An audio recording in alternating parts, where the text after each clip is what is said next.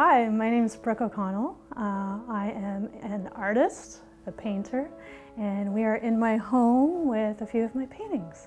I've been painting since I was a kid. I took art lessons basically my whole life and ended up going to university and studying in an art program, and now pretty much live art. I'm an art teacher full-time, and in my spare time I paint as much as I can.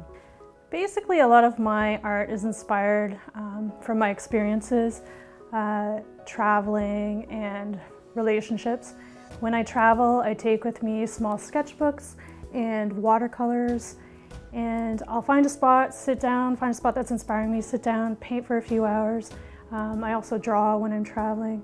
And then I come home and I use those sketches and I use my own photography to work on larger scale paintings and start working in oils and change up the scale a little bit and work from there.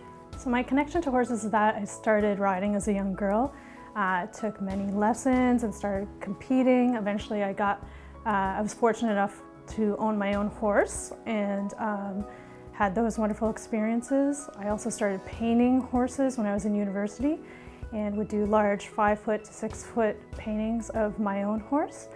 I kind of put that aside once I sold my horse for a little while and got out of the horse scene, but then recently I've started painting horses again, and those are a large part of my commission work these days.